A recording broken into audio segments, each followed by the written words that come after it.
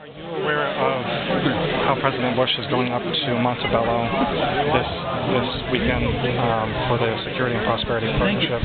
No, I'm not. Are you aware of the Security and Prosperity I've Partnership? heard some things about that and really have some concerns. We should never give our national sovereignty over to I'm anybody. glad you said that. Have you purchased Jerome Corsi's book, The Late Great USA? No. I hope you get that. A lot of us believe, including myself, that we're on a fast track to a North American Union. And Vice President Cheney said, "Oh no, we're not forming a North American Union." Yeah. But if you study how the European Union came into being, they went through several stages, and we are doing the same stages.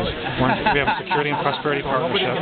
We're going to have what's called a North American Framework, then a North American Community, and then a North American Union. Yeah, I don't support do away a North with our American Union. We should never give our sovereignty over to anybody, ever. Two things, though. Okay. What I'm asking is... I've got to go real quick, because there's several other people who say hi. I want the candidates on the national stage during the debates to force this issue onto the table that the media is not covering.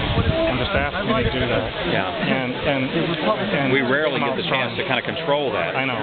In 4 debates, not one question on education, only 2 on health care. It's really frustrating sometimes to us. One other thing, I have a book for you. Okay. All right. Thank you very much. I appreciate it. Thanks. Good to meet you. How you doing? Hey, Governor. How are you?